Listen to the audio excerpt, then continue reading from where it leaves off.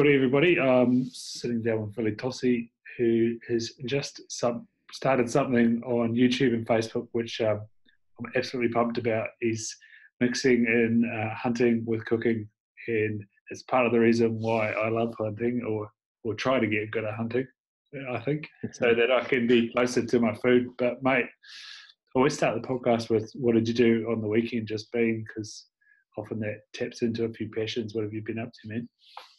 Yeah, well, thanks for having me on, Ron. In the weekends, we actually went down to Wellington and watched the ABs. Although probably should have been out, should have been out hunting. Pretty frustrating game to watch, but no, it was pretty cool to be in a packed Westpac stadium and pretty passionate South African supporters sitting around us. So no, it was good fun. It's always nice to go to an All Blacks game. So no, it was good. But yeah, apart from that, pretty quiet weekend in terms of getting out there. It was probably the one weekend where the weather was pretty good. So missed out on an opportunity because it's pretty rubbish this week and looking into this weekend as well. So, but yeah. No, it was. So, did you manage to catch the game at all? No, we've just moving out here, back from Australia. We haven't had a television for ages, and then with a wee girl, it's kind of bedtime around 7, and I was just sort of gently tracking it over on social media. Yeah. And you say about the weekend for this weekend, I was having a quick look at it, and it's a lot better over my side of the ranges than your side of the ranges. It's quite amazing. It is actually. It was funny actually because yeah, me and a couple of mates we'd actually planned heading out this weekend, and everywhere apart from the Hawke's Bay looks pretty good. So we're frantically trying to reschedule and see if we can work out some spots over on the Hawke's Bay. But you're pretty lucky this weekend. You might be able to get out. Yeah, so I was supposed to be going to a conference up in Auckland this weekend, which got postponed. So I had to sort of flip a coin whether I moved the flights to Saturday and just go up there for the night, or go hunting for the night, because dropped my wee daughter and my partner off at the airport this morning, and batching for the weekend, and so, but I'm going to take the opportunity. So yeah, looking at that weather forecast, I was like, is this going to be a good idea? But we managed to avoid it being flats going around us, which would be awesome. Yeah. Well, there's a couple of, this morning, just looking at the Rohini's on this side, it's got a little bit of dusting and snow on top as well. So it should be pretty cold up there this weekend if anyone does get out there. Hopefully that means the animals come down to where we're going. So that'd be good. Yeah. You won't have to walk too far, mate. Yeah, mate, and it could be sort of motivation to get up in the Rohini's pretty hot fast, because I saw that there's a planned drop in a good amount of the Rohini's coming up. So it might be tough hunting up there. Is there much of a response in your community going on around there?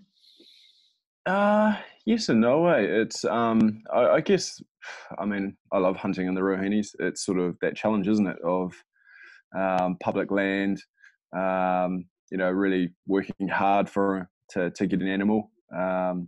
Yes, the Rohini's probably don't have the reputation of big stags, but you hear the odd story of someone pulling out a really nice 12-pointer, and I guess a 12-pointer in the Rohini's sort of is probably worth a couple more points on top. So it depends. Certain areas probably get looked at a little bit more than others, and certainly different times of the year as well. It's just handy for us here in the Manawatu just to have such amazing hunting, on your back doorstep, really, and multiple sort of accesses, so you can sort of go into different areas, on different occasions, and have different experiences all through it. So I've always sort of hunted the Rohini's and parts of it, and along with sort of private blocks as well, that borderline it. So pretty sport for choice, really. Yeah, I guess that's one of the great things about Manawatu is you can go south to Tararoas, Rumitaka, Rohini, up to Wanganui National Park, take your pick. Yeah, yeah. Well, we're pretty. Yeah, and it's funny because I was speaking to a guy today who pretty much highlighted that exact point. With hunting and Manawatu, we are pretty lucky because we can sort of we're not too far away from anywhere. If we wanted to head over to your neck of the woods, it's an hour and a half drive, and we're into some pretty good country. So we can sort of, be quite picky in terms of weather and different locations as well. And like you say, we can head over to the west and head over to Wanganui and some awesome sort of pig and fallow deer country over there as well. So you have the luxury of sort of targeting different species, which is what I quite like now in terms of hunting is the variety that it can bring. No, I'm disappointed in myself. I didn't get into hunting until my early 20s. Growing up in Southland, I definitely missed an opportunity of access to lots of great country. Mate, where did hunting start for you? Yeah, so for me, obviously grew up on a farm. Dad was a farmer and for all of his life, and we were thankful that some of the farms he worked on, there was a bit of hunting involved as well. And probably one farm in particular that sort of kick-started it for me was over in the Wanganui area, working on a pretty big station up the Wanganui River. And, we were pretty lucky and pretty spoilt really with the hunting. And that's where I guess I grew a passion for it even more so than, what I did when I was a little kid.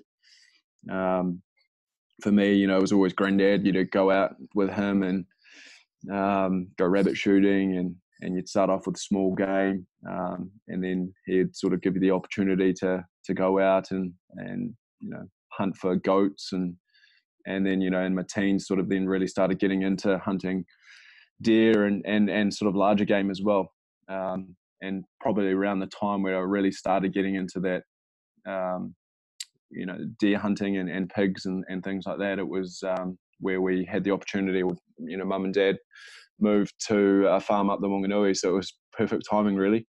And we had fallow deer and pigs running around. I mean, it was you can imagine a farm of thousands and thousands of acres, and a lot of it is bush and native bush and gorse and things like that. And when Dad took over the farm, there was a huge problem with wild game sort of affecting the farmlands, and so the first thing was to sort of control it a little bit, and not let it overrun the farm. Those were some pretty exciting first couple of years living on the farm, and just hundreds of pigs everywhere, and deer. It was, you go out and you'd be back within 10-15 minutes with a nice deer and meat, and so yeah, for me it's sort of just, it's always been part of life really, as a kid growing up on a farm.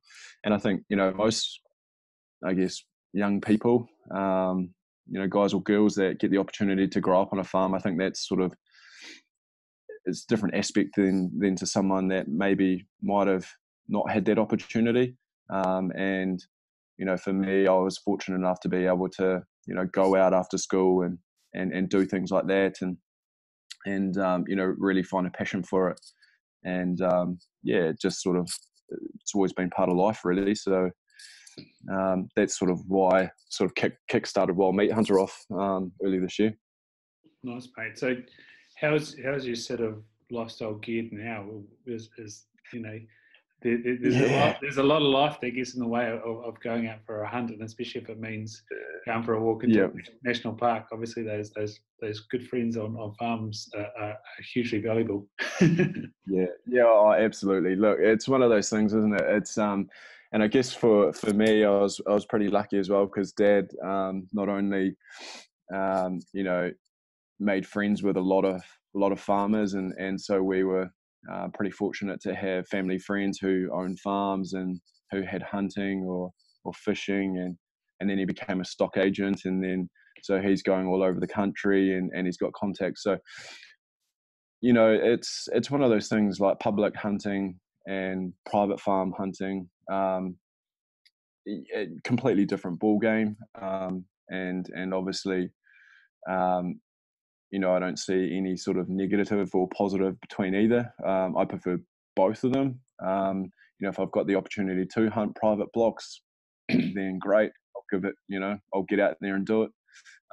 But at the same time, I love getting out on public land and the challenges that brings as well.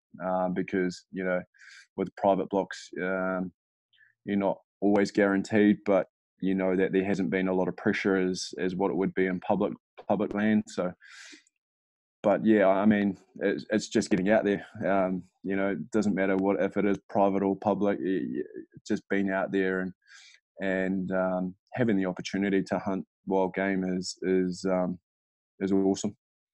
Nice. I couldn't agree more. And yeah, I went out to the place I'm going on the weekend, fortnight 3 weeks ago, and even spooking and hearing deer is just like, gets the hair standing on end. And I guess that's because I'm a relative newbie, but all the same, it scratches the itch to keep getting out there and doing more and learning more. I guess seeing a lot of game and seeing the characteristics gives you a good understanding of probably what to look for. Would you agree with that? Yeah, absolutely. And I guess, and experienced hunters will probably say the same as well. Every time you go out, you're experiencing something new. And you're running into something that you've never done before, or you make a mistake or a cock up that you thought you'd never be able to do, and it's just you're always learning things. Like, I mean, for me, it's yes, hunting is an aspect where I love getting out there and doing it. I don't always go out there with the intention of killing an animal. Even if I just see something, it's awesome. For me, it's meat, foremost, first of all, and then after that, if it's a trophy or if it's got some size to it or age to it, then that's great as well. So I think it's just a case of getting out there and experiencing it. And I guess for like you say, you've obviously just new to hunting, and obviously there's a lot of people out there who are fairly new to it as well, and it's just that experience of getting out there. It's something that's quite hard to explain to people that have never experienced it before, I think. And I've taken mates out who are probably some of the most non-hunters and city slickers that you'll ever meet, and they come away from a day walk or a day hunt just absolutely blown away, and they want to get out there and do it again, and they can't stop talking about it because it's that whole experience that they've just encountered, being out on the hills and maybe seeing a deer, or being lucky enough to put one on the deck is it's just a different perspective on getting into the outdoors. Yeah, I think it appeals to a lot of meaning. I was talking a few weeks back with a guy about, what are you doing this weekend? Back to my first question, and I said, I'm going for a hunt. And if you look at it on fundamentals, it's walking in the dark, down 150 meters elevation to climb back up it again, sweat your heart out, then get freezing cold, then walk around in the bush, possibly get lost for a bit. And if you do have success, then you've got to carry the bloody thing out of there and make that 150 elevation even worse for yourself. But like looking back on a time of being absolutely drenched and soaked with sweat from trying to carry and put yourself against nature, looking back on it, you just go, oh, that was so much fun, I want to do it again. But you break it down to, people must look, people do look at you and go, well, what would you do that for? How's that fun? Yeah, absolutely. And it's it's just like I said earlier, it's quite hard to explain, and when you're in the moment. But it's just one of those things that I guess for anyone listening, if they haven't had an opportunity to go out hunting, get alongside someone who does, and give it an opportunity, because it's it showcases I guess how lucky we are here in New Zealand with, the amount of bush and wildlife that you see when you're out hunting. And I guess it's also when people think about hunting, let's just talk about hunting for first and foremost. When people think about hunting, it's I guess outside of hunters, because hunters can relate to it quite well. But when people think about hunting, first and foremost, they think killing and killing animals. But they don't understand the preparation that's involved in it and the amount of time that's spent in getting to that point of potentially hunting a deer as well. You could be spending 3 or 4 days, no food, in the back blocks or back country, snowing, cold, wet, but you've sort of really had to challenge yourself mentally and also physically to get through it. And the reward at the end of it is coming out with those sorts of memories. And if you manage to get a deer on the deck as well, that's just an added bonus, I guess. And it goes to what you were saying about your motivation. Some of the best, healthiest meat available that is lived possibly its greatest life. And I guess the other aspect of hunting is being aware that sometimes even in our country without predators, some of those deer don't live the best life, and that's kind of you spoke about the farm that you went on that was sort of overrun, and that's plenty of the challenges out there with our forests. Is perhaps there are some areas that are a bit overrun, and the management needs to happen. And whilst us as hunters make a small impact, we do make an impact, and that's why the likes of 1080 and helicopters and stuff are out there. Yeah. I look. I think they're probably, and I think the biggest. I think it was on one of the other podcasts that I was listening to as well. How the hunting community came together with regards to the tahr. Issues that we had earlier on this year. I think it just goes to show how much of a voice hunters actually have for instances like that, but it sort of needs to be highlighted more often, and not just brought to, I guess, the surface when something major happens. Like, it needs to be consistent and constant, I feel. And 1080, I mean, it's just, I don't know what your opinions are, Ryan, but for me, it's just probably taking out probably too many of our natural wildlife, compared to what the goal target of the government and DOC are actually achieving. There could be other ways that it could be managed, and if we have those opportunities of maybe looking into those ideas, then who knows? Let's give it a go. But yeah, I mean, it's just there could be other ways, in my opinion, that we control animals, and the positive side to it as well. It gives other people opportunities to get out there and hunt, potentially make a living from it as well. So yeah, I mean, I'd be interested to hear your views in terms of what you think around that.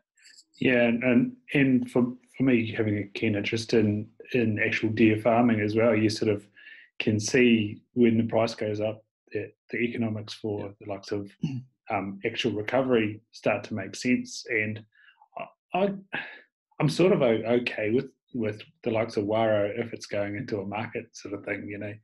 Those guys have got to pay the bills to get in the air. But for actual, for the likes of the tahr, where there's sort of, it was just out and out slaughter to be planned. And then just before I jumped on here with you, I saw that a number of pages on Facebook had shared the Molesworth report into the effects that 1080 had on the deer population and pig population on that station after that drop, I think, a couple of years ago. And whilst not getting to read the whole lot, looking at the headlines, it's not great. And exactly that, you sort of think, is this the aim? Sure, the deer affect the sort of the ecology for the birds and stuff, and like I said, when you're out hunting and you're exposed to it, you know what to look for, and more sort of start walking Mm. along going, oh, I might be in the right place now, because deer have an impact, and that's obvious. But it, like I said, there's got to be another way, and unfortunately, I think in the case of 1080, there's so much caught up in that enterprise that it's like a bull to a red rag. They're keeping on going, and the people behind it are keeping on trying to keep the message positive and keep the cash cow going, I guess, which is but there's no other. Yeah, and there's no other plan. There's no other substitute for it. Whereas if they'd put in a plan and said, okay, well, let's develop something over a long-term period, as opposed to a quick fix. And in my opinion, 1080 is a quick fix because there's no other plan B. So if they can come up with something that they implement now, but they don't start to see the effects of that over 2, 3, even 5 years time, then in 5 years time they can slowly start to minimize the amount of use of 1080. But in my eyes, they just don't have a plan B in terms of, okay, well, if we stop 1080, what do we do then? Because if they stop 1080, then we're going to have a controlling issue. But then who controls? There's no balance in terms of how do we eradicate pests? How do we control deer population? There's none of that in terms of, okay, well, in 5 years time, this is where we want to be, and when we get there, then we will minimize the amount of use of 1080. At the moment, it's just we're going to do 1080 drops and that's it. And in my eyes, that's just not the right way of going about it. Yeah, and it's kind of like going back to what's the goal? Is it to minimize it, or are we trying to solve a problem? And we as a management thing for pests especially, the goal is zero. One because they're devastating, and two, they carry diseases. Well, that's at least the motivation of Osprey, is to stop TB going around. But if we're really trying to get rid of this, I've only sort of been following it maybe 10 years, and it doesn't seem like the outcome is we're getting rid of it. It's that, this year there might be a big, beach mast, and so we need to kill a lot of rats so that they don't eat them all up. But, at what cost, and at what down long-term success do we get? What is like you're saying, what is the long-term success of all that? And then I guess in terms of the deer, and it's something that the guys in Educated Hunter have spoken about lots of times, it's all very well us all having certain types of opinions, but we're all going out there with their personal missions at the moment to justify that we're shooting a pest. But really our motivation is probably meat in the freezer, and like I say, maybe going for some trophies. But if there can be some sort of plan, and plan takes money and takes monitoring and takes enforcing, but if there can be some sort of plan to minimize the herd, minimize the effect, but also keep the quality of hunting, well, then that's a positive. It's just a matter of, like I say, there's not enough people talking about it ongoing to make it worthwhile and to bring it to fruition. Well, and that's the thing. And I mean, for me as a young fella, I was, out of school, was out in the bush trapping possums, working for a contractor in Taranaki trapping possums. And as a young guy, it was awesome. That's your job. You're out in the bush, 12 hours a day, setting traps, checking traps, plucking fur, setting bait stations. For me, that was just life experience that, looking back now, I'm so thankful I got the opportunity to do that. Whereas for me, I don't know, I just feel like there's not enough of that now. And if there was the opportunity for young guys or even girls to get out there and do that for a year as work experience, it would just set them up for life experience skills that potentially they won't experience if they live in the city, going forward on whatever they want to do in their life. It's just it's little things that you learn about yourself when you're out in the bush on your own. It's the mental challenge that you have to go through. It's the physical challenge as well. It's saying to yourself, can I do this, or can't I do this? Pouring down with rain, you're lost in the bush. Where do I go? It's all those types of things that, as a young person, if you're able to overcome those sorts of things, then, it sort of gives you the confidence to move forward in life. Where, now modern society, it's a world of technology. It's a world of, things that probably are more prevalent than hunting or the outdoors. And it's not unless you know someone, whether it be family or a friend who's really keen on it or who has a farm, that you're actually going to experience some form of outdoor pursuit activity, because it's just not really driven all that much. So I think, if there was opportunities for, pest control to be incorporated into schools where they learn about how to, I guess, become more involved in conservation on a pest controlling side of things, and actually get them involved. That could be a plan. That could be something that, with every secondary school in New Zealand, if they did a 1-year sort of course for people who are keen to get in the outdoors and actually contribute towards pest control.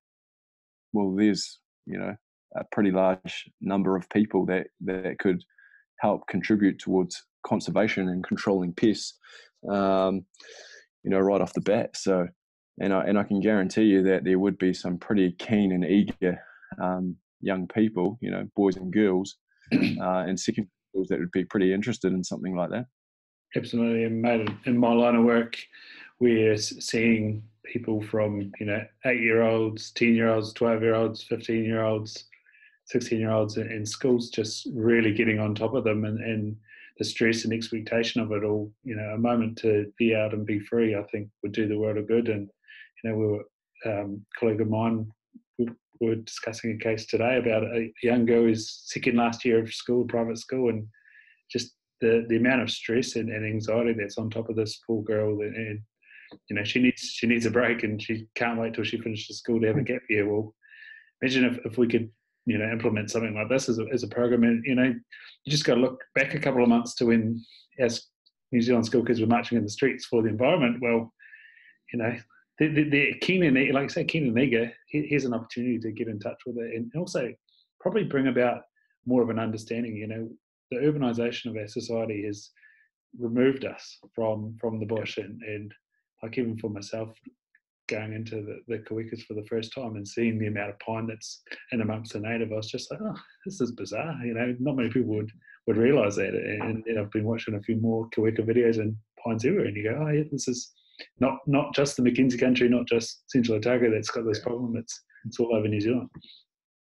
Yeah.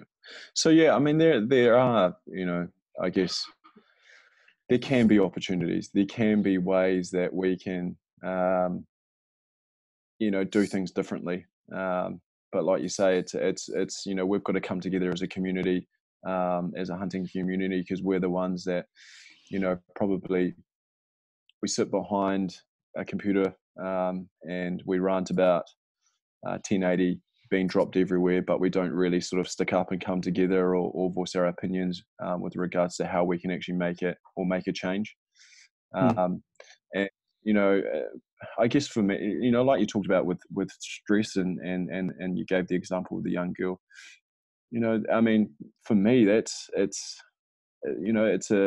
a balance in terms of, it's a life balance for me, getting out in the outdoors as well. I work in a sort of an industry that can be quite stress related, and I'm sure, in your line of work, it could be the same as well. And getting out in the outdoors is just, you forget about everything. There's no cell phone coverage. There's, you don't have to worry about all the dealings or the worries of the world, because your 100% focus is in the moment of being either out in the hills or, on the water fishing, or, out diving. And, you come back and you feel re-energized, and it sets you up for, another week. And, for me, it's always been you know, a good way to release pressure, and just to sort of balance my lifestyle and refocus if I'm feeling fairly down or down and out. And I know that a day in the hills will set me up for a wee while as well. Yeah, absolutely. Just continuing on that coming together message, what do you think the response is for the NZDA over your side of the hills? That was sort of something that Matt Gibson and I talked about, is that to be the voice, we've got to actually have names on the page, and when it comes to the NZDA and versus the amount of hunters, the names aren't on the page, and so therefore the collective voice isn't there. And that was the motivation as soon as I came back to New Zealand, was to join up after the TAR thing. How's it sort of going over there in the Manawatu? Yeah, it's probably fairly similar as well. You'll have a small group of people, which is great. It's always nice to have more and more of a voice, especially younger people, because I guess if we can introduce younger people coming through as well, they've got the energy, they've got the ability to share their experiences with different communities and age brackets as well.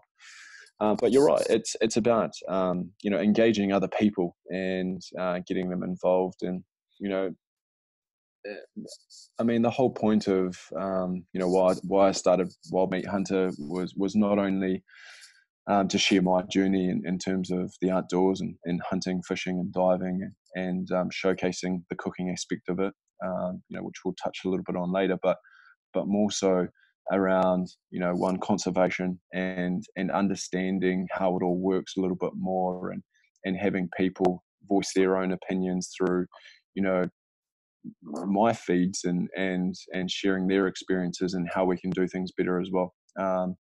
In a very short space of time, I've had people call and message me, with ideas on how to do things, and it's just great being able to hear different people's points of views. But it would be nice if we could, take that to the next level, and really gain some traction around certain areas that New Zealand Deerstalkers Association need assistance with, or DOC, how could we change things with regards to pest control or things like that. So it's about certain people coming together, and I listened to that podcast with you and Matt, and I think he's spot on with regards to political views, and we've got one person sitting at the top making their own decisions that just it's, I mean, you can see why some hunters and that get pretty frustrated. Yeah, and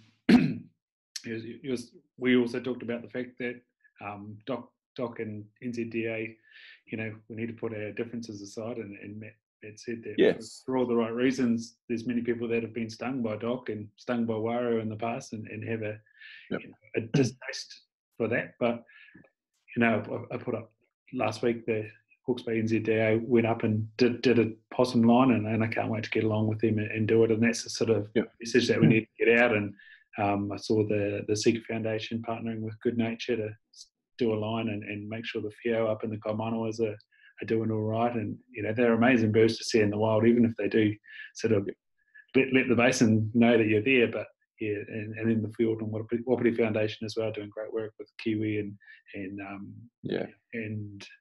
the whio as well. So like I say, it's just about getting our voice and getting more people talking, and community involvement, I think, as well. Would be nice. DOC do a great job, and they're sort of, I guess for many people, they do a lot of work in behind the scenes that you probably don't see or hear about. And the one thing that they do they get crucified for.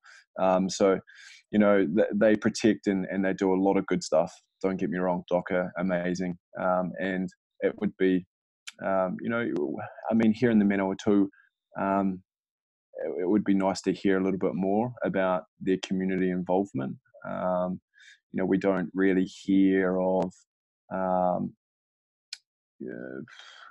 activities or events that they might they might be doing a possum line, they might be releasing fish into the river or birds or things like that. And it would be really cool to really publicize that, locally, to get more involvement, to get people out there and seeing it, and to get people engaged in it. Because I think if people get engaged in it, then they become interested in it. When people become interested in it, then they start to voice their own opinion, and that's when you build up a community of people's viewpoints and opinions, and that's when you sort of really start to get some traction around what is right, and how we can make a difference. So it would be nice for those sorts of organizations to really start to put it out there for communities and regions to really note and take heed to what they're actually doing. I think that would be, in my opinion, a really good start to coming together. Because like you say, you've got to put your differences aside, and it's about working together to be able to come up with an end result that works for everyone. And if if they can involve people more, then people might understand what their purpose is and what they're trying to get across. So, but if they don't do that, then people are just going to assume, and then that's why they continue to get crucified. So, it's just a case of, for me, it would be nice to see them,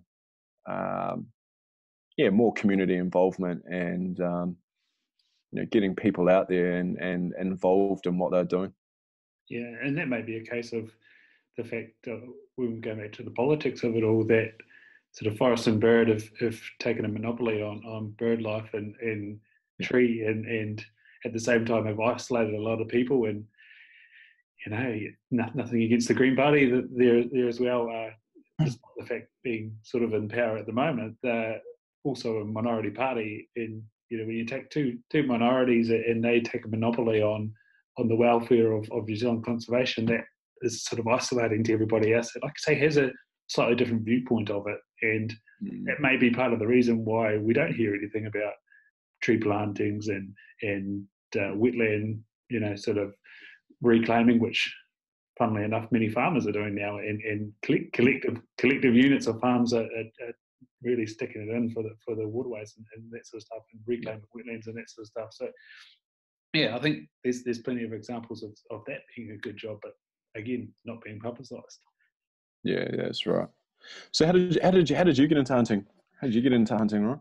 Well, I was Flip the question back on you, sorry, mate. Yeah, we've sort of had a 22 in the family for a long time, and I believe it was going back even further than that. And my man, a bit like you, is lucky enough during high school and university holidays to go work on a farm in Waikato, and same with his father. They had an association with distant relatives down there, and he's from Dunedin, so he did a little bit of pest control and varmint and the odd deer with the old farmer. But it was just one of those things that sort of sat in a cupboard that we didn't know where it was or where the key was or anything like that. And the odd, on our 2 acres, the odd rabbit or magpie that'd be on the front lawn would get rid of. And same going up to Wanaka to go camping, would bring 22 with us and knock on a farmer's door and clean up a couple of rabbits. But that was really it for a long time. And my girlfriend asked me as well, why am I obsessed with deer farming and hunting and stuff? And I just really don't know. It's probably growing up in Southland and having those sort of stories around. And by the time uni came around, I just sort of thought, once this is over, I'm going to get into it. But I was playing rugby pretty seriously, so it's just been very intermittent. And now the boots are hung up, and it only takes an hour to get to the Kawikas or 40 minutes to get down to my mate's place in Tokakino.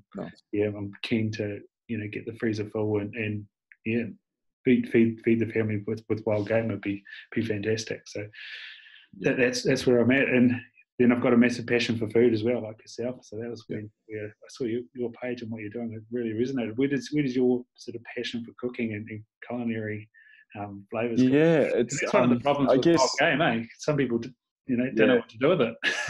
yeah. Well, that's it. It's sort of, and that's what you can sort of get into that thinking. You stick to the same old things. you take the venison to the butcher and get it made into sausages and meat patties and all sorts of salamis. And don't get me wrong, it's beautiful.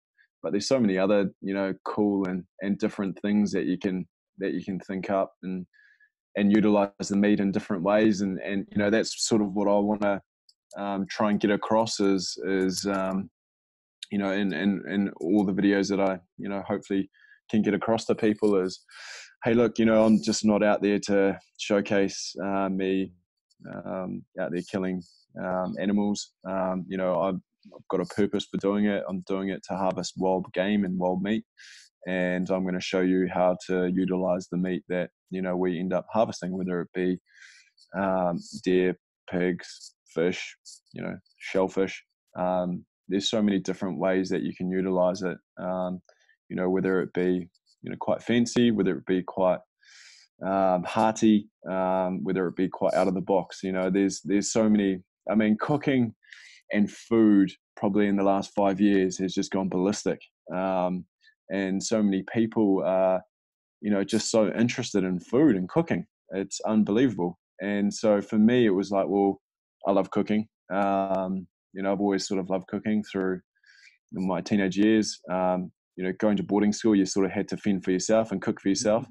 Then going flatting, it was sort of like, dad drops off a few roasts and mum comes in and cooks and stuff. So yeah, like cooking has always been a part of it. And then you just sort of experiment and, you pick up new things and learn new things. And I think, you can jump on internet now, YouTube, and there's so many different cooking channels. And, there's some pretty amazing cooks come from New Zealand now who are doing some wonderful things where, you can sort of utilize some of their things and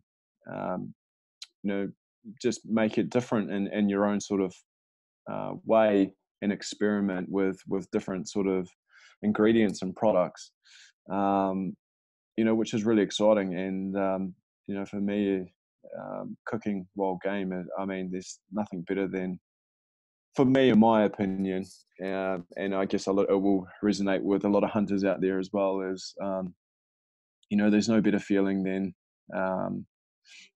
doing the hard yards out in the hills or out on the water. You've got a memory, you've got a story. You then come back, you prepare an amazing meal, you sit down with friends and family, and you share that memory and story with them over the meal that you've just been able to create with the food that you've just been able to harvest. I mean, for me, that's just the ultimate. And so, that's where sort of Wild Meat Hunter NZ was sort of born, really. It was sort of like, sitting around a table, having, food that I'd been able to hunt and harvest and being able to cook and prepare. And it was sort of like, well, this is what I love doing. I love hunting, I love fishing, I love diving, also love cooking. So let's bring the two together and showcase that to, people out there who may love it. And we'll just see how it goes. And, I've had some pretty good feedback from a lot of people. And I guess it's just more relatable. And that's what I've tried to make it, is, relatable to not just hunters, but people who enjoy cooking as well. There's a different aspect to it, because I know a lot of people probably don't like the whole aspect of the hunting side of things, which I totally understand. But they may enjoy the dynamic of, how to cook venison. If they're in a supermarket and they see some venison and they want to buy it, which I don't know why, but if you want to buy some venison in the supermarket and you want to learn some recipes on how to cook it, then this is for you. So yeah, for me, it's just more about taking people on a journey that is a little bit different. There's a lot of people out there who are doing some awesome things, and with hunting videos and the Hunters Club and NZ Hunter Adventures. I mean, I love it. I'm addicted to it. I've got it on series record on my Sky, and I watch it over and over and over again. I'm never going to compete with those sorts of guys. However, I guess I've got a point of difference in terms of the culinary side of things and relating to people on more sort of a hunting for meat aspect, as opposed to potentially hunting for trophy or older animal, type of hunting as well.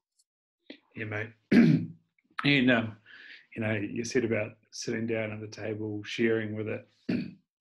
I've caught you cold through the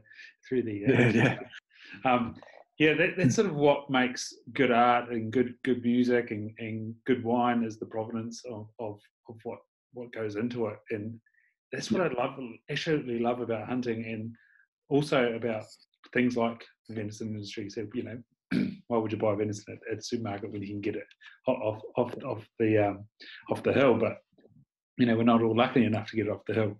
And it's about there is more to it than making it into salami and sausages.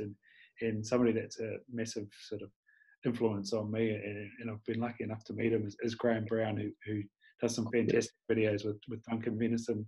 And just like I saw your little venison chunks with the sort of soy sauce and stuff, and I was like, oh, that's sensational. Yeah.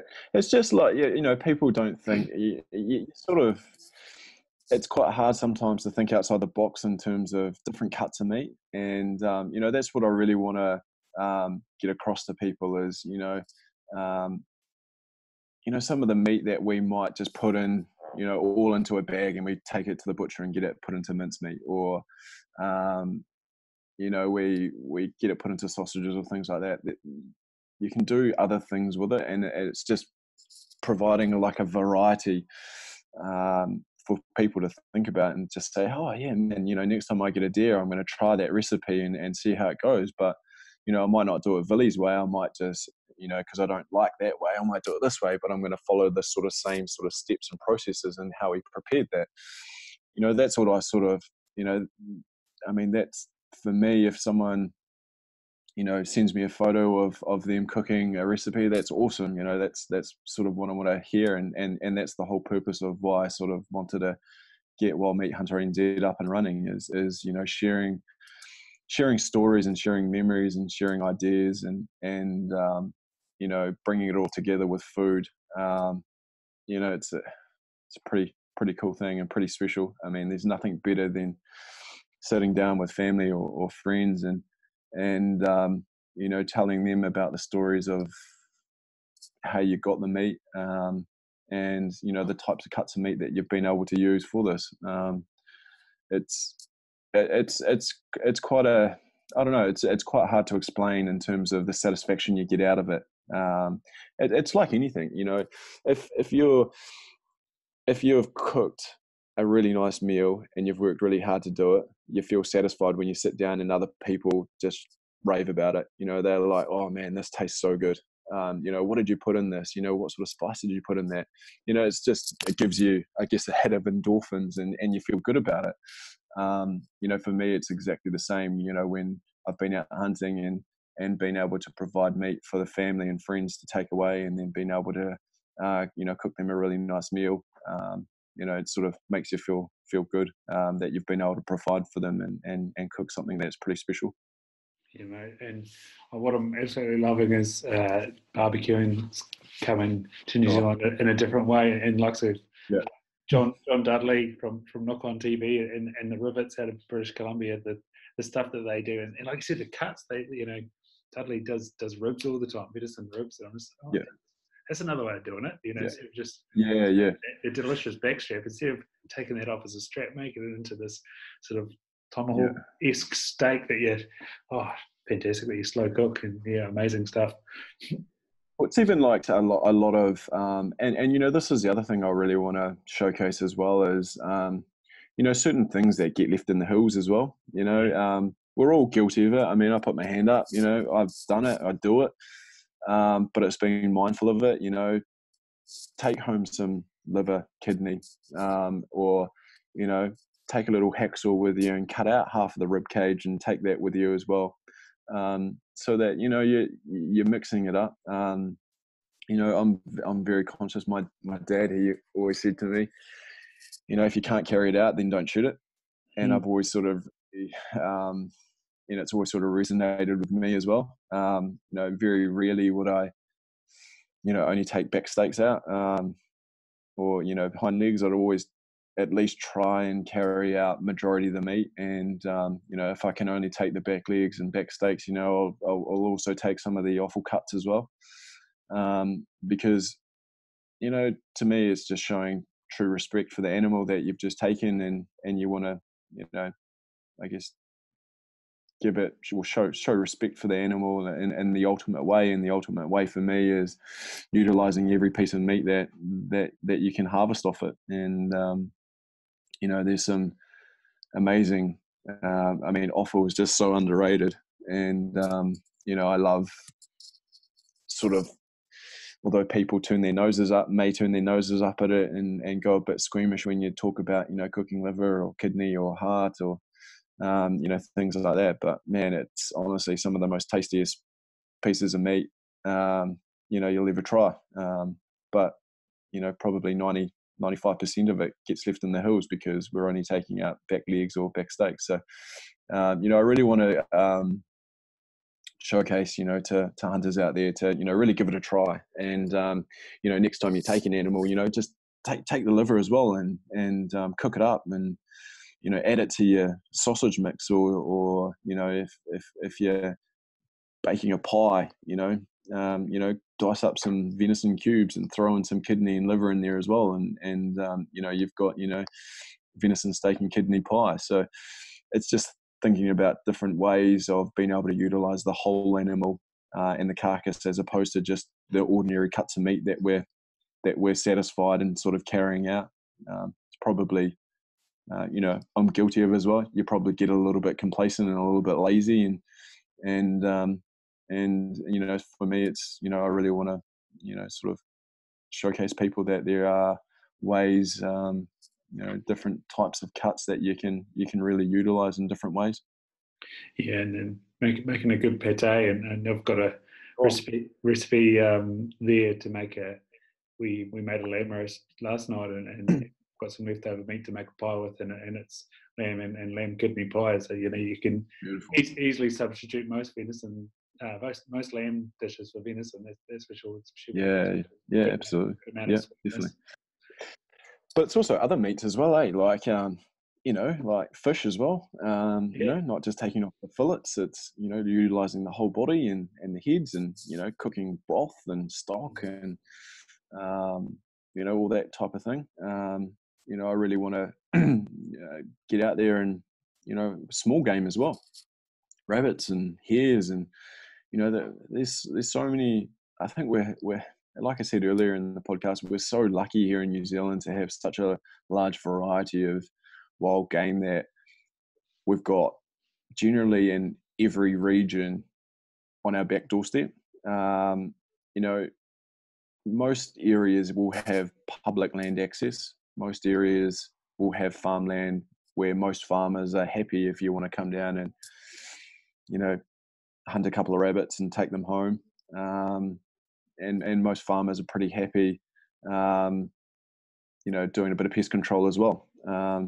So we're pretty lucky, and small game is something that I'm really interested in, and learning more about how to cook it, how to prepare it, and coming up with some pretty exciting recipes around that as well. Bird, waterfowl. I guess in New Zealand, waterfowl, we think of ducks, pheasants, Canada geese. But there's other things like pigeon as well. There's a huge population of pigeon in New Zealand. A lot of dairy farmers have trouble with pigeons in terms of eating grain and silage, on their silage pits and things like that. So they get people to come in and control them, but there's some really tasty ways of being able to utilize pigeon meat as well. So like things like that. It's that's probably what I really want to showcase in our journey with Wild Meat Hunter NZ is not just your normal typical game hunting, deer and pigs, but sort of thinking outside the box in terms of the other game as well, and really thinking of exciting recipes around it, things that people probably either will be like, oh, I'm never trying that, or that sounds really, really, really tasty, and I'm going to give that a shot next time I have, some meat in the freezer, or I get given some meat from friends or from family. I'm really going to try that recipe. So yeah, it's not just big game, but definitely small game as well that really, really does interest me, and waterfowl. Duck shooting season's now over, but 2020 we'll be back into it again, and it'll be exciting to get stuck into some waterfowl and showcase how duck is just beautiful, and pheasant. So it'd be awesome to get some beautiful recipes around waterfowl as well. Yeah, and probably another thing people don't realise is the amount of turkeys and even peacocks that are out there. The alpuki goes in certain areas. Yep. The breast, like I said about pigeon, the breast meat of pigeon's just absolutely insane. Yeah. Oh, and turkeys and peacocks, like you said, man, they're just some of the most tastiest eating birds that you can have. Like in terms of flavour, puts chicken breast to absolute shame. Yeah. But it's just, we're in our society, we're just not used to it, and so we sort of put up some barriers around eating it. Peacocks, they're a very pretty bird, and they have beautiful feathers, but they're also a very, very tasty eating animal as well. And most peacocks in New Zealand are all free range that you hunt, so being able to go out and hunt free range bird and eat it, and it tastes far better than a bought chicken breast. To me, it's a no-brainer. Yeah, especially when those chicken breasts are all full of water, mate. Yeah. Full of water, and you don't know where it comes from. Yeah. How do you sort of feel about, we talk about hunting in terms of going out there, getting away for it. How do you sort of get your head around bringing the technology with you? Like when I walked out the other weekend, I took a couple of videos of myself, and then I was like, oh, is this stupid, or is this useful, or what? Yeah. But just decided not to care and put it out there anyway. But yeah, how do you sort of feel about taking the technology with you? Yeah, it's a tough one, because it's something that I've had to really get used to. Last year, so our main camera guys. So there's a couple of guys that are sort of coming along on this journey with us. We've actually got quite a big team in behind the scenes, actually, in certain areas that specialize in different things. So that's why I guess when I started Wild Meat Hunter, I said to myself, if I'm going to do it, I want to do it right. I want the videos to be shot really well. I don't want anything to be done half-assed. I want them to look professional. I want there to be different angles. I want there to be different points of view that people can see that really showcase, the whole experience.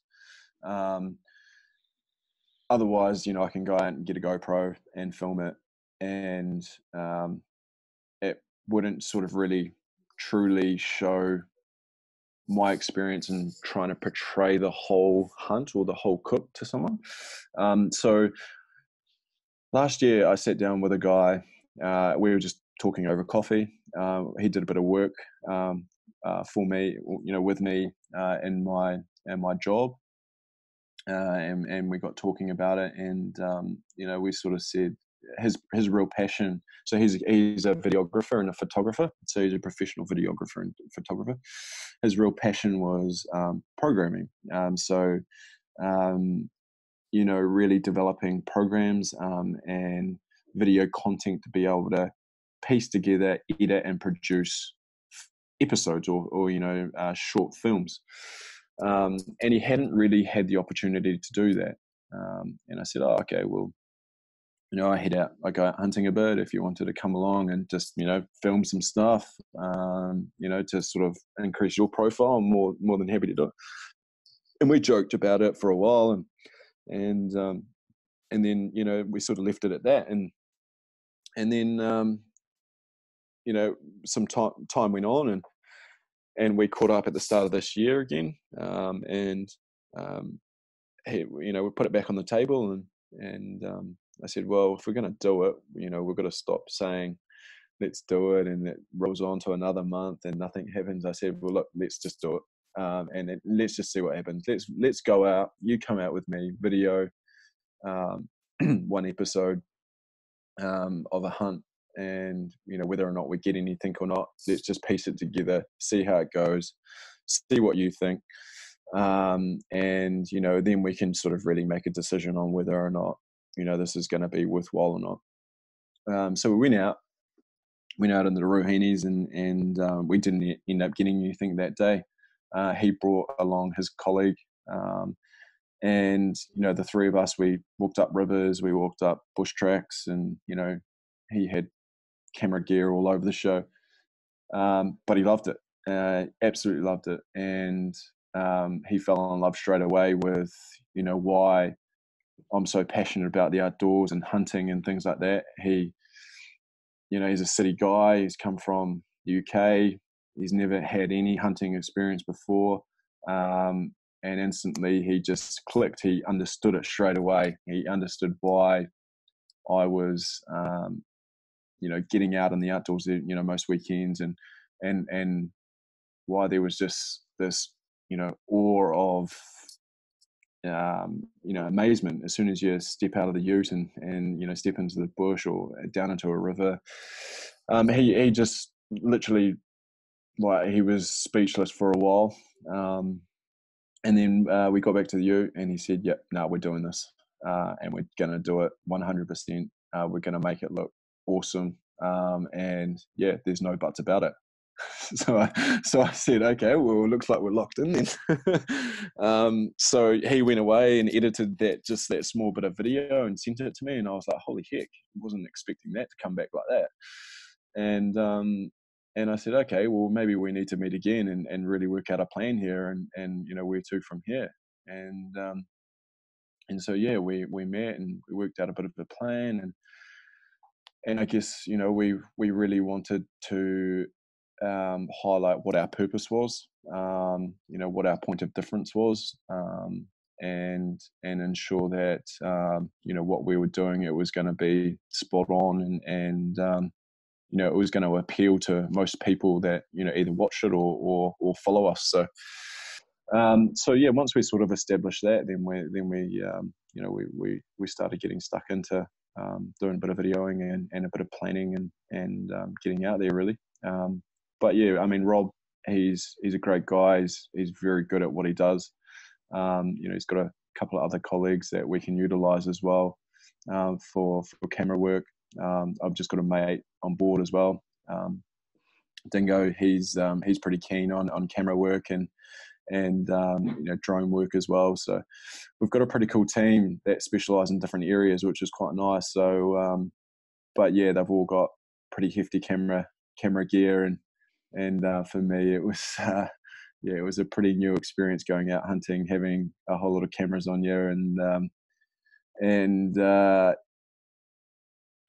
I mean, you get used to it pretty quickly. I guess the thing that I mentioned to the guys with videoing while we're out there is I want it to be as natural as possible, and I don't want it to be too staged, because otherwise you just get caught up in videoing, and the whole purpose is actually out there enjoying the hunt and the journey from the time your alarm goes off to the time you get back and have a shower and have a cold beer. I don't want it to be so, oh, can you walk back up that hill again because I missed that shot? It's like, I'm not into that. It's like, if you missed it, then you missed it. Then you're gonna have to wait, because we're out here to hunt first and foremost, and second comes the camera work and all the videography. So you guys need to be on your game, because I'm out here to hunt, and and you guys are going to capture it. Yeah, I'll do a bit of presenting, but first and foremost, it's about the whole hunt and the journey and the excitement that brings. So yeah, we've very quickly we've been able to establish a pretty cool team, and we've been able to engage in a lot of people who are interested in what we're doing, which is quite cool. And we just want to, I guess, showcase something different, and give people the enjoyment and satisfaction of what we're doing, which is providing free range organic meat for the use of cooking amazing meals, really. So yeah, we're all very passionate about it. Straight after work today, had Rob on the phone for about an hour. He was, where are we going next and what are we doing and all this kind of thing. So it's really cool to have people just as passionate about what we're trying to achieve and what we're wanting to do than just me. Nice. And so when did you sort of build up the confidence to get your face and voice in front of a camera? Because I watched your second episode first from Fiji, and you're so fluent in front of the camera. Where's your training for that come from? Yeah, it's funny actually, because in my line of work we do quite a bit of stuff, in front of the camera, and it's one of those things that you sort of get used to fairly quickly. It takes a little bit of time to start with. I mean, in this instance here, it's a bit tricky compared to the sort of videos that I end up creating for work. But yeah, I mean, Rob's awesome. He guides you through certain things, and the other guys as well. They really, and I guess it's good because for me, I know how things may play out, but they might not. And so that's where they really ask the questions. And then, once I hear them ask the question, then I know I have to really explain it in depth, because the people that are actually going to be viewing this might not understand it as well. So that's where I just go into a little bit more depth, and you can get really excited about it sometimes, and and then you sort of lose focus because you're talking too much to the camera and you're not focusing on hunting. So it's a bit of a balancing act, but yeah, it's one of those things. Look, yeah, the more you do it, probably the more confident you get in it. And if you've got some awesome people around you, like we've in the short space of time that we've been videoing some of the stuff, it's been a bit of a laugh as well. There's been some pretty funny moments that have happened, and I guess that's what makes it as well. You don't want to be too serious and through it all, but we know when we have to sort of get stuck in and produce some good stuff, because I mean that's what people want. They want to be able to see quality, and that for me, that's what I want to be able to produce, is quality stuff that people really say, wow, that's really different to this or that, or really enjoyed that, or what they're doing is amazing. So yeah. Yeah, and if the boys need a little bit of motivation for carrying around those big cameras, you should send them to the Hunters Club season 1 Fjordland episode, which I've watched I think 4 or 5 times, and Dave carrying that massive camera up. I just could not believe it. He's a Dave's legend, eh? He's I don't know him personally, but I mean he does some pretty cool stuff, and like I said earlier, we'd some of the quality of, I mean, they set the benchmark really. Them and NZ Hunter Adventures, they set the benchmark in terms of putting New Zealand on that map really for hunting. I mean, their videos and the episodes are probably seen globally, and it really does showcase us in a pretty awesome way. And the footage that they're able to shoot is pretty spectacular. And it's one of those things where the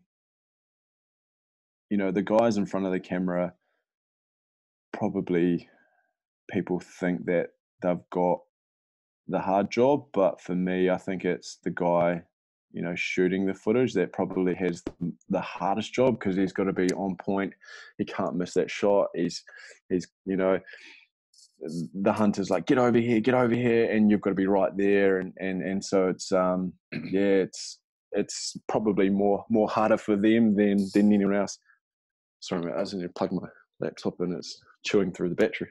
Yeah, mate, and I guess their job as well is to try and get the emotion across the line and across the camera, and another one who sort of set the benchmark in terms of telling stories around hunting, and there's plenty of them out there internationally, but one that was sort of closer to home was Pace Brothers, who brought out their film just around the same time as the Tar Cull sort of thing went ahead, and they followed Joseph Peter through the Southern Alps, and the emotion of seeing those magnificent beasts on the hill and harvesting one of them. That is, like I say, the art is in where it's captured in those shots and angles, and you're right, you're just there to hunt, but the one that's got to try to communicate the story.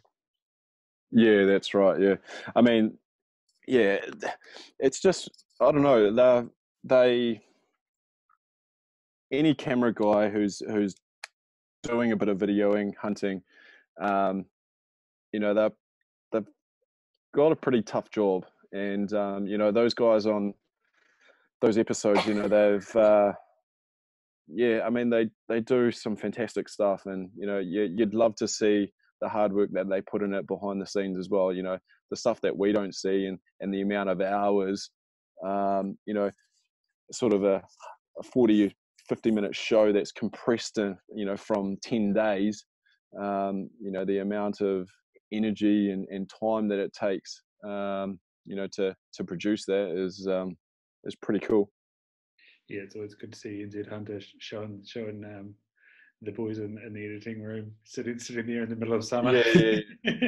And that's good though. The people want to see that kind of stuff, because it's sort of like you don't see what goes on outside of the hunt. What Willie and Greg do outside of the episodes, and it'd be awesome to see more of that, I reckon. Absolutely, mate. Yeah, as you said, your computer's nearly dying, and it's getting later on, and we've had a fantastic chat. Where do people find you and Wild Meat Hunter? Because I'd urge them to get along and get involved and follow it.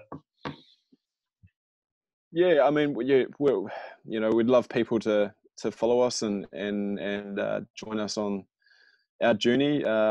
We're on Facebook and Instagram, and we've just started a YouTube channel as well. So, look, we'll be posting videos and content and photos, for people to enjoy and follow. And look, we'd love feedback as well. I really want to engage with people in terms of the cooking side of things as well, and get people's ideas around, how they prepare and cook wild meat as well, because it'd be nice to hear some quirky sort of ways of preparing things. And I've had many of messages already, which for me it's like, wow, I really want to try that now.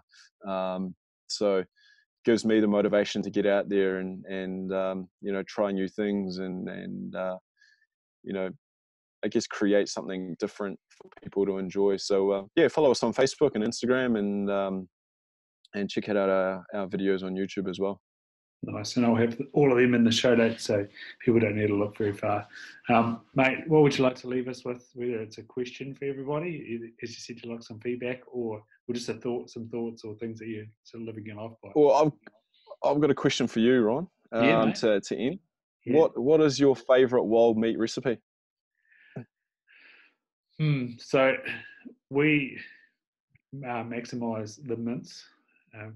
Yep. Especially venison mince. So Eleanor Ozich has a cookbook called My Family Table, and in there's a lamb ragu recipe that combines. So you cook down red onions or shallots. You add sort of mint and chili, and that might be about it. Then you chuck in the mince, cook that down, add some Worcester sauce, red wine, reduce that. I always put a little bit of stock in there as well, and then it's tomatoes, which you let it simmer, and you have that on a nice golden kumina bed with plenty of parmesan and parsley on top. So that's what I like to do with my venison mince, the stuff that it's not the glory cuts, but the mince. It's the unsung sort of cut of meat, isn't it? Really, it's the hearty stuff that feeds, keeps us nice and warm inside. Yeah, and what would yours be then? Or look, I've just started getting into my venison shanks and slow cooking those over a period of time. I used to stupidly cut away the meat around the shank and use them for, you know, other sorts of things like mince. But yeah, I've, you know, decided to utilize them and slow cooker, and I love cooking things in the slow cooker. Coming home at the end of a day and smelling all those amazing smells when you walk in the door, you know, it's just awesome. But yeah, venison shanks for me is up there with you know, one of the faves. Yeah, and I heard on a podcast, Peter Attia, he's just got into bow hunting. He got an Axis, and he did a stew with heart. He said he put three hearts in the stew, and obviously all the sinews and stuff just melt away, and apparently it's fantastic. So there's another one. You try it. Though. Yeah, nice, definitely. And jerky is you know, I'm sort of got a mate who's just set up to do some jerky, so we're yeah, hopefully if we can get out this weekend and get a bit of meat, we're going to experiment with some different spices and getting some venison jerky. So I'll have to send you some over. Oh, be much appreciated. Sweet. I'll press stop on this, and yeah, awesome. Thanks very much. Awesome, mate. It was a great chat, and yeah, keep in touch. Next time you're over in the Mantle 2 or whatever, I'll give you a bell, and yeah, we'll go out for a hunt. Absolutely.